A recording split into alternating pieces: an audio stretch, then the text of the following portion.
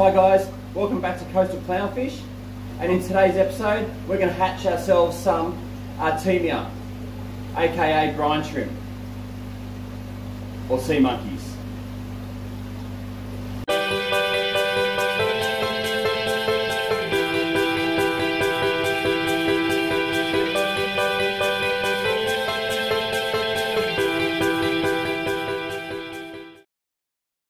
Now I've taken the liberty of cleaning these aquatic reactors out. I just use chlorine or tap water, kills everything, makes it pretty sterile and ready to go. If you don't clean it out, you might get some sort of contamination, which is normally a big factor with hatching or culturing your own planktons and so forth. But these aquatic ones work really well for brine shrimp, rotifers, and phytoplankton. The phytoplankton one you will get with a light attached to it. These reactors, they hold approximately 3 litres. We use artificial salt water, otherwise known sometimes as ASW. You can get that from your local fish shop. We haven't found a huge difference between a few brands of salts, but we do use the aqua forest salt for the moment, and there's a big range of salt levels. We like to run our salt levels at a salinity of 1.015. No particular reason, we just find it works best for us. There's a big range you can run at.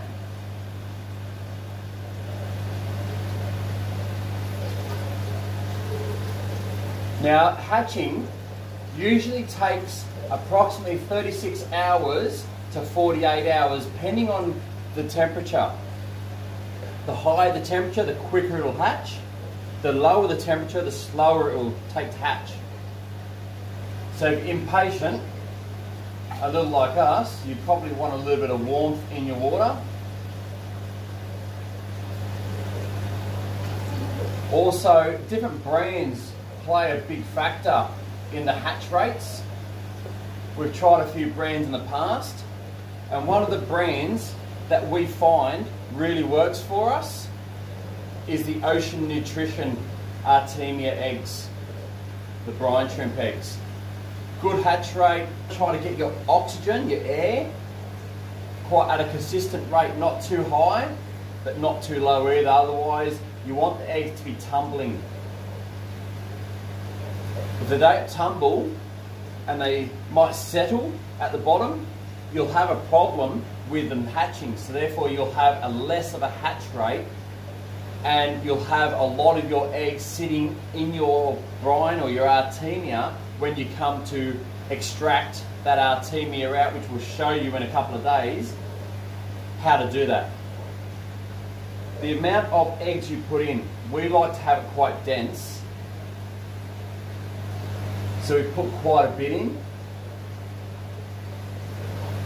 I don't know if you're going to have much of a difference between the hatch rates depending on how much brine shrimp or Artemia eggs you put into it.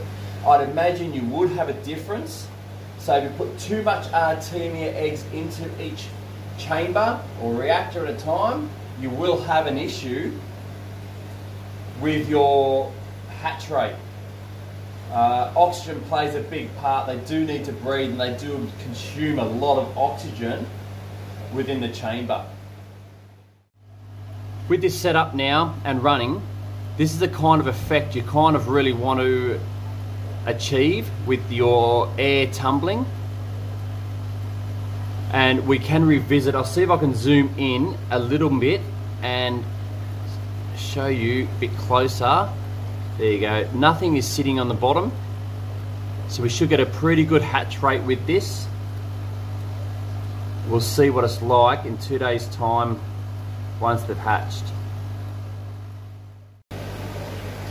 Here we are 2 days later, and you might notice the brine shrimp or Artemia has changed colour. That's an indication that a lot have hatched, and we'll go through the steps on how to extract the Artemia from the reactors and leave or separate from the eggs.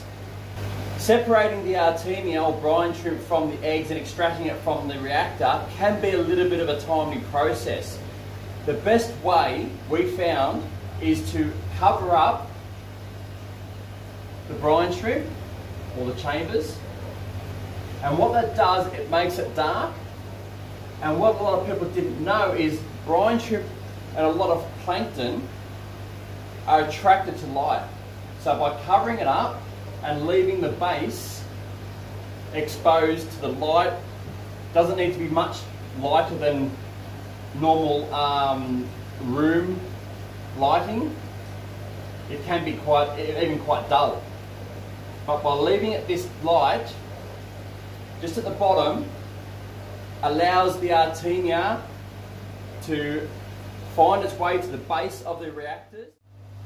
You can see in the bottom of the reactor there is movement underneath the lining of where I've covered it up. That's all your live brine shrimp.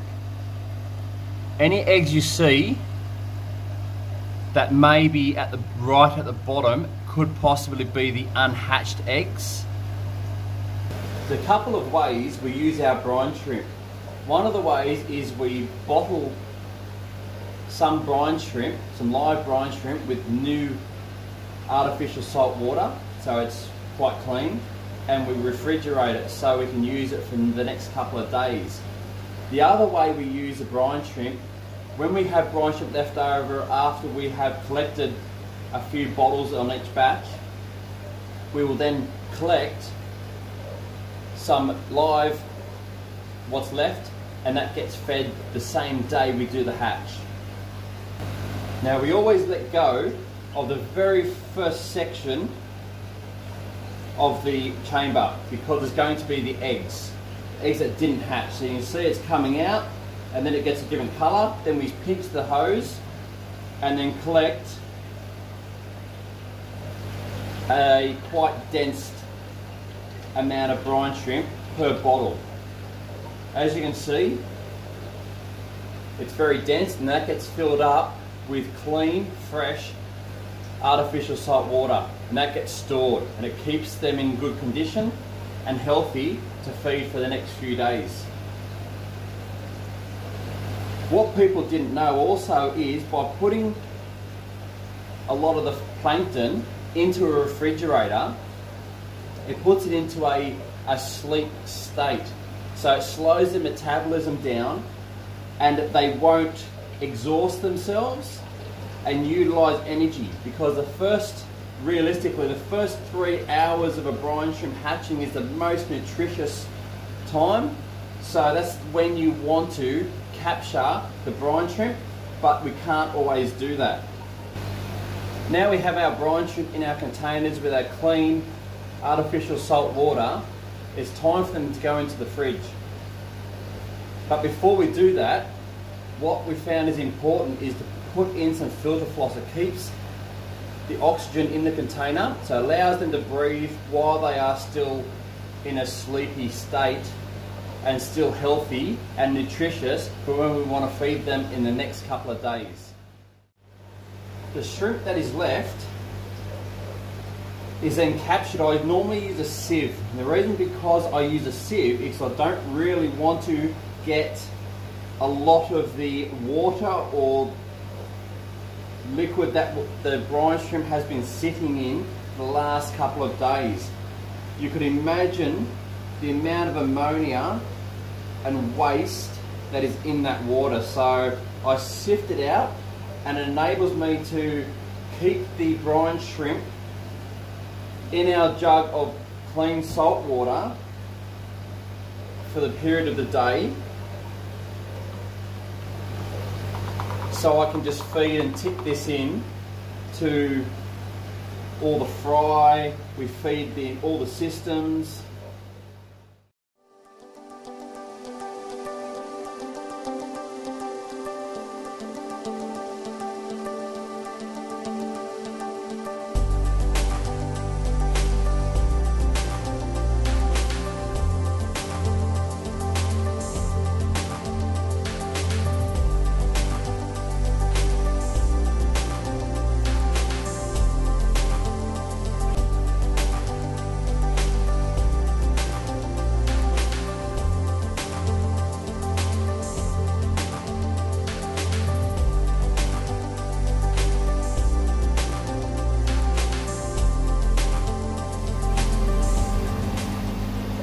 We'll let these guys munch down on their brine shrimp.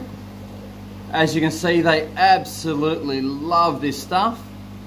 So while we're watching, don't forget to like the video, subscribe to the channel, don't forget to tell your mates. Let's get it around, and we'll catch you around on the next one. Thanks for watching.